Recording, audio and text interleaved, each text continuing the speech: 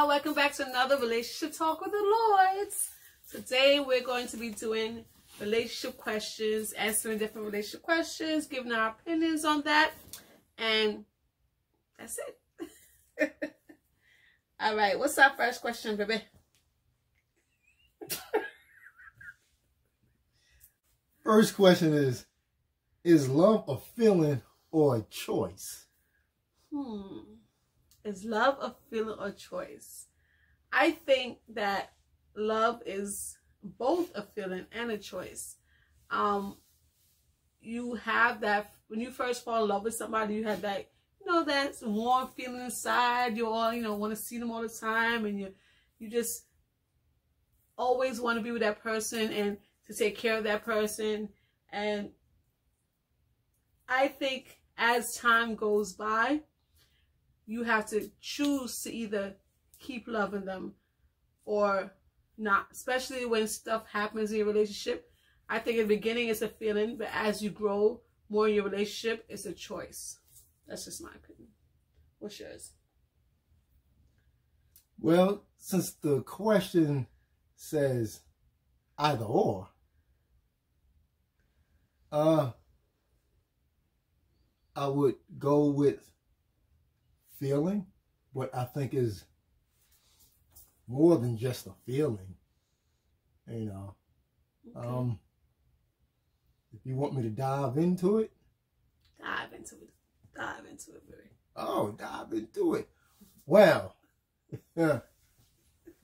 they say God is love, then it's more than just a feeling. It's an action that you have to go with, you have to do.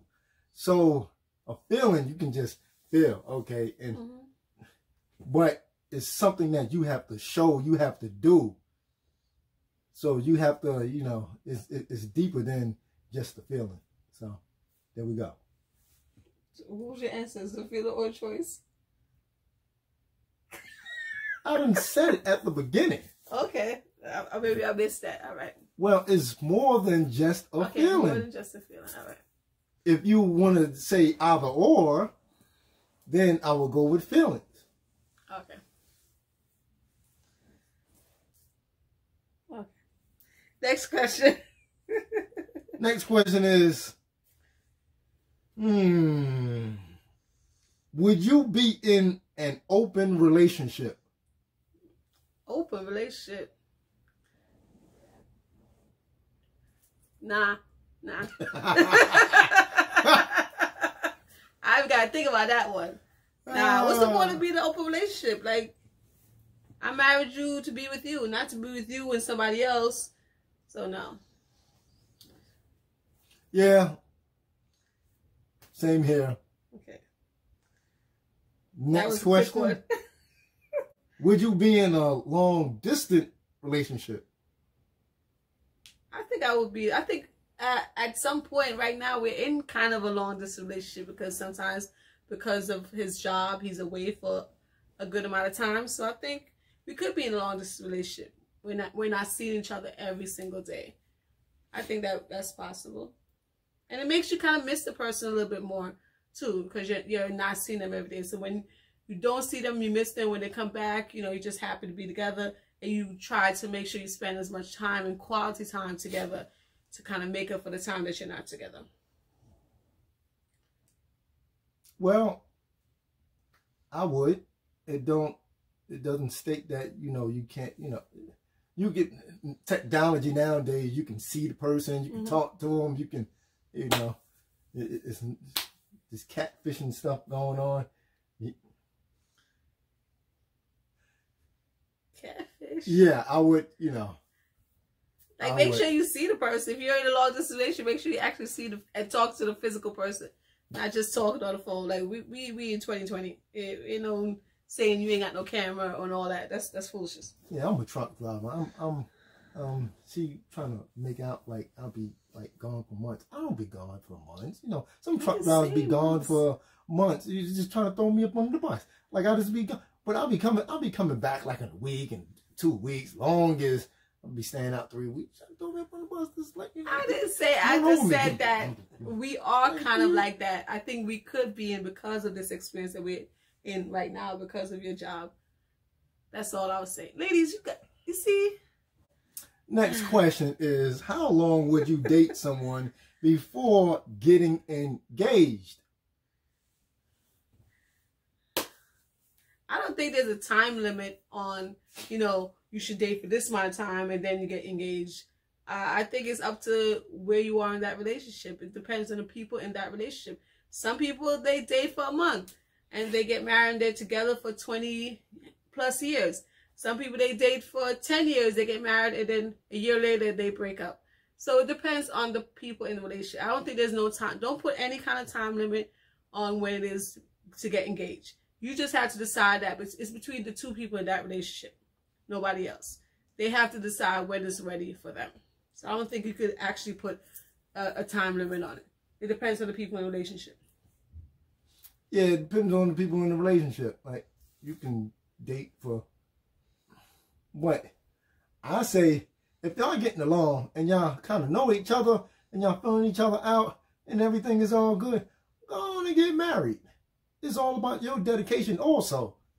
You don't have to wait 15 years, 20 years and filling person out, and just because y'all had up and downs. You're going to go through that after you get married in the first place. True. Like, so if you got that feeling and everything is all good, go on and dive into it. And don't be giving no ultimatums and don't be doing that. Like if you got forcing people to, like, nah. Come on, man. Like, do you know, if they not doing what you want them to do, stamp them with a time and say, hey, you better do this. Like, come on. Don't start off a relationship like that. Yeah, I don't think you should, like, if you got to give the person an ultimatum, yeah, it's time. Y'all not ready. Like, y'all should come to that agreement together. So I do agree with that. All right, next, probably last question. Would you get back together with an ex? They're an ex for a reason. So it's like, that was a chapter in your life, past tense. It's time to move on. Like, that's just my opinion. If y'all came to a point that y'all broke up, like y'all decide this is it, I think it's time to move on. That's just mine. It all depends, you know, because if the person is an ex, right? Mm-hmm. And 5-10 years down the line, they're a much better person, and you see it, and y'all done tried each other out, y'all clicking.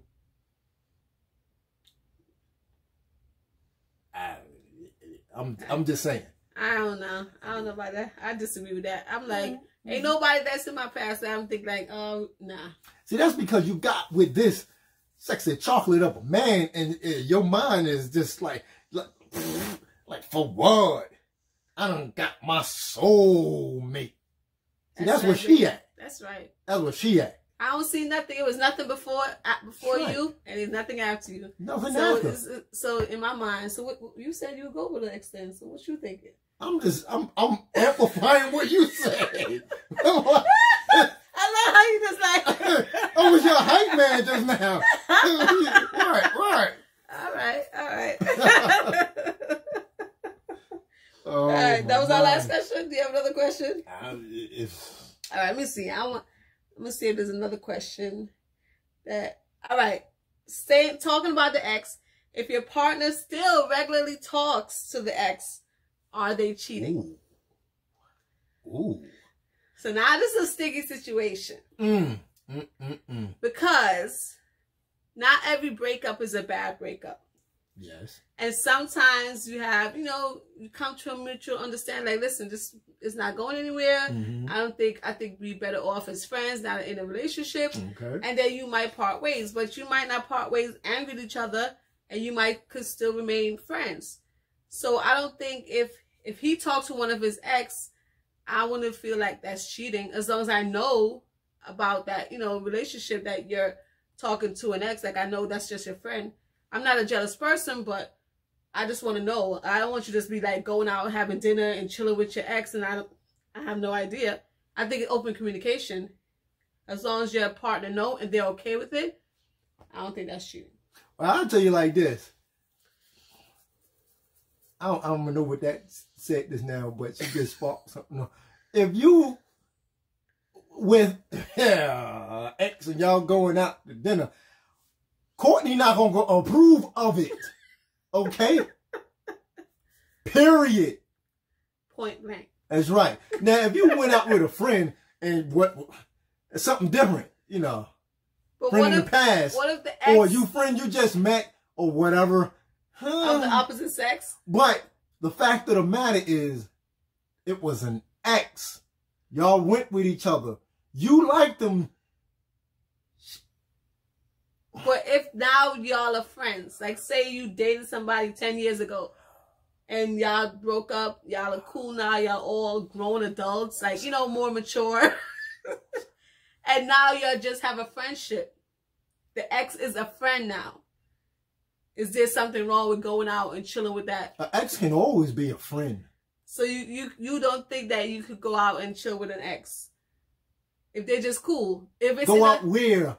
Go out chill. What's this chill? Now you got all right, Netflix and chill. All right, so maybe okay, let me rephrase. What if it's in like mixed company?